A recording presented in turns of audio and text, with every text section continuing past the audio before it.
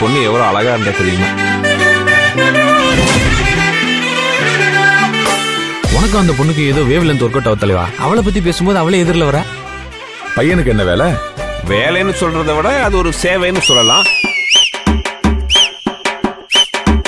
ஊர்ல நடக்கிற நல்லது கெட்டதுல முன்னாடி தானே மக்கள் மனசுல இடம் பிடிக்க முடியும். உன்னை எவன்டா மதிக்கிறான்? ஊரு பேர் தெரியாத ஒரு கட்சி, அதுல உனக்கு ஒரு போஸ்ட்.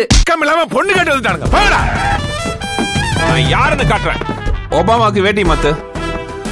ஐயோ, முத்துப்பாண்டின்னு மாறவே இல்ல, அதே குறும்புத்தனம் தான்.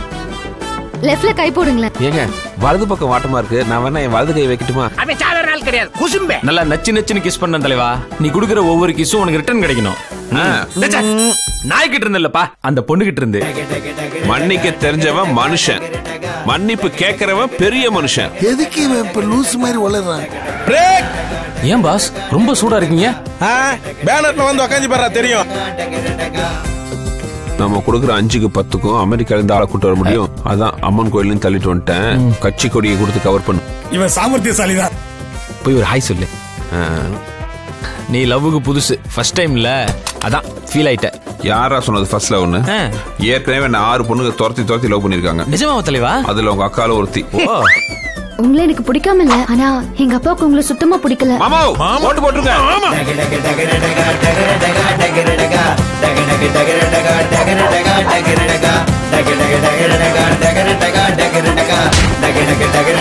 சில்லறத்தனமா பண்றானே தலைவா. ஜம்முன்னு உன் லவ்வர் வருது. உண்மையிலே சொல்றேன், பொண்ணோட அம்மா தான் சூப்பரா இருக்கு.